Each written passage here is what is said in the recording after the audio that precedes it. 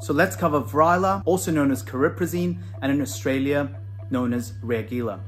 Cariprazine is a D3/D2 partial agonist. It has a much higher selectivity for the D3 receptors, and these D3 receptors are present in high abundance in the prefrontal cortex and the nucleus accumbens, which is the reward pathway. It provides benefits in negative symptoms, provides cognitive benefits in schizophrenia. In terms of its main side effects, it tends to be a well-tolerated agent when it comes to metabolic dysfunction, low incidence of hyperprolactinemia, lower cardiac risk with regards to QTc prolongation.